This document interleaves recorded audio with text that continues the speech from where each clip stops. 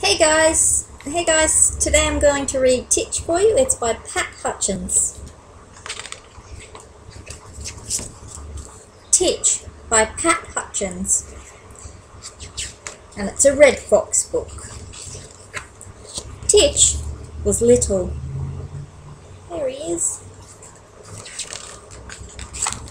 His sister Mary was a bit bigger, and his brother Pete was a lot bigger. You can see how much bigger Pete is there. Pete had a great big bike. Mary had a big bike. And Titch had a little tiny tricycle. Pete had a kite that flew high above the trees. Mary had a kite that flew high above the houses. And Titch had a pinwheel that he held in his hand.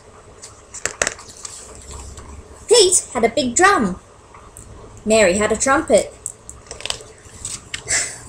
And Titch had a little wooden whistle. Pete had a big saw. Mary had a big hammer. And Titch held the nails. Oops. Pete had a big spade.